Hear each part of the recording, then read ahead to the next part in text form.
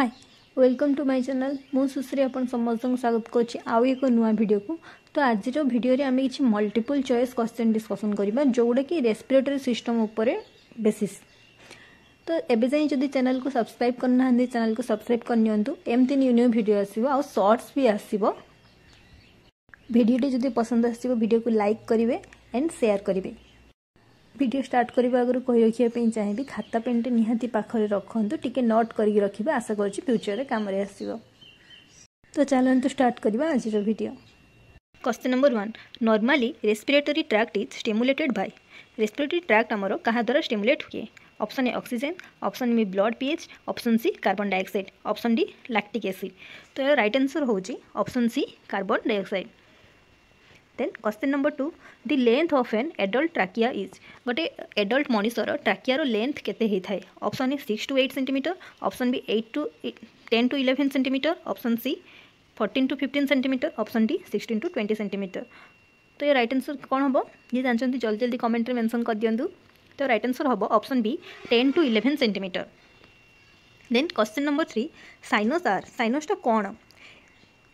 Cavities in normal नाजल bone, a chamber containing vitreous humor in eye, chamber producing earwax, D all of the above। तो sinus टा कौन? Option देखिए कौन लगुच कौन हम ये कैविटीज ना चैम्बर कंटेनिंग विक्टोरियस ह्यूमर ना इयरवैक्स प्रोवाइड करे ना ऑल ऑफ द एबव। तो राइट आंसर कौन हम? राइट आंसर होची option A cavities in नाजल bone. Then question number 4 tracheostomy is usually performed between the tracheal ring of cartilage of. Tracheostomy जो आमर हुए सेटा ट्रैकियल रिंग रो कौ कार्टिलेज मझिरे हुए? Option A second and third, option B third and fourth, option C fourth and fifth, option D all of the above. तो यार right answer कौन हम? प्राय पिला ये जानी। तो राइट आंसर हम option A second and third. तो ये देदेला right answer. Then question number 5 blood supply of lungs are. Lungs जो ब्लड सप्लाई हुए को आर्टेरी और वेन ब्लड सप्लाई करे? Option A pulmonary artery, option B pulmonary vein, option C branchial artery, option D all of the above. तो right answer कौन हम? यार right answer हम option D all of the above. ये जहाँ भी देती सब गुड़ाक ब्लड सप्लाई करे लंग्स को। Then question number 6 the nerve which supply the diaphragm is. Option A डायफ्राग्रामटिक, option B phrenic, radial, sciatic. तो कौ नर्वटा आमर डायफ्राग्राम को सप्लाई होता है? तो फर्स्ट जानिबा सियाटिक नर्व मीन्स कौन? Sciatic nerve means branches from your lower back throw your hip and buttocks and down each leg. एटा कोठू होछ ताले हमरो थाई रु लेग जाय फुल लेग को इन नर्वटा सप्लाई हैला। तो राइट आंसर कोन? यो राइट आंसर हबो बी फेरेनिक। फेरेनिक नर्व हमरो डायफ्राग्राम रे रहउची। Then question number 7 normal tidal volume in adult is. हमरो बॉडी रो एडल्ट मानकर नॉर्मल टाइडल वॉल्यूम केते रहउची? Option A 300 ml, option B 500, 1200, 3600 ml। तो किसी हिंट्स आगे जानीदबा। The tidal volume is the amount of air that moves in और out of the lungs which is respiratory cycle. Tidal volume means कौन? आम जहाँ निश्वास air नौचे कि एयर छाड़ुचे गोटे साइकेल से कहुच्छी tidal volume. It measures around 500 ml in average healthy adult mail. Healthy adult mail मानकर केते average 500 ml and approximately 400 ml in a healthy female. Healthy female लगे 400 ml। तो ऑप्शन डी 400 देनी। तो right answer कौन हम ये नॉर्मलटा 500 ml। तो आंसर होची B. Then question number 8 the normal mean pulmonary artery pressure is. आम बॉडी रो normal mean pulmonary artery pressure केते?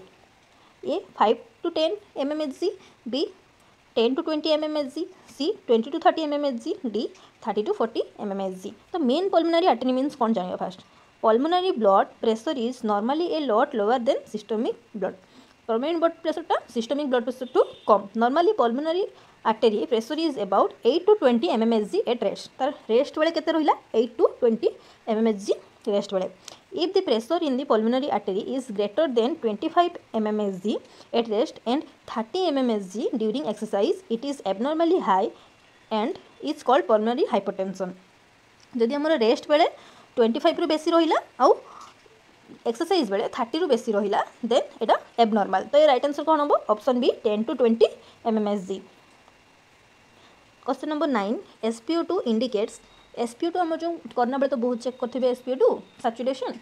sp2 आम कौन इंडिकेट करे सैचुरेशन ऑफ बॉडी कौन इंडिकेट करे percentage of oxygen in blood ना percentage of free haemoglobin percentage of oxy haemoglobin D respiration ये तो प्राय तो जानी थे जी जानते कमेंट मेंशन कर दिंतु एमती न्यू न्यू वीडियो आसो एमती न्यू न्यू वीडियो पाइबा चैनल को सब्सक्राइब कर दिंतु तो राइट आंसर कौन हम या राइट आंसर होची option C percentage of haemoglobin oxy haemoglobin आमर ऑक्सी हिमोग्लोबिन रो परसेंटेज जानिया पे spo2 चेक करा हुए saturation then question number 10 atmospheric pressure is important for आम जो एटमॉस्फेरिक प्रेशर रोचे सेटा परिवेश रे सेटा आम कौन पाई इम्पोर्टेंट मनुष्य बॉडी को कौन पाई इम्पोर्टेंट ब्लड फ्लो पाई ना मैच्यूरेशन पाई ना रिप्रोडक्शन पाई ना ब्रीदिंग पाई ब्लड फ्लो मान तो बुझिपारे रिप्रोडक्शन मान बुझिपारे तो मैच्यूरेशन कौन दी एक्शन ऑफ यूरिनेटिंग आमर यूरिनेशन पाई इम्पोर्टेंट कि ना ब्रीदिंग पाई इम्पोर्टेंट तो यार राइट आंसर हम option D breathing then question number 11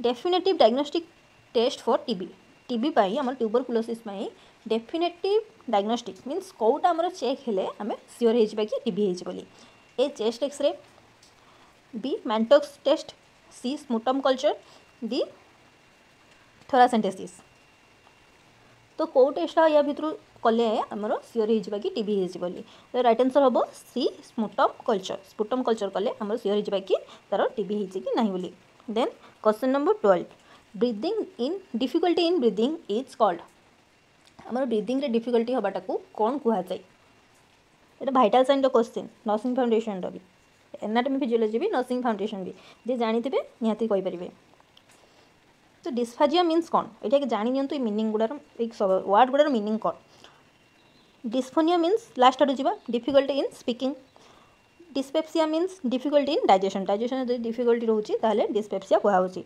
डिस्फाजिया means difficulty in swallowing चुबेबार जदि प्रॉब्लम रोचे तो सेटा कहुच्छी डिस्फाजिया ताहले आउ गोटे कौन बाकी रहा डिस्पेनिया एटा आसी आपनिया आपनिया मीन्स कौन डिस्टर्बेंस इन रेस्पिरेशन तो dyspnoea means difficulty in breathing तो यहाँ थी आज वीडियो जब वीडियो पसंद आसी वीडियो को लाइक करूँ चैनल को सब्सक्राइब करूँ एमती नुआ नुआ वीडियो आसवा आगक तो देखिए वीडियो लास्ट जाए थैंक यू।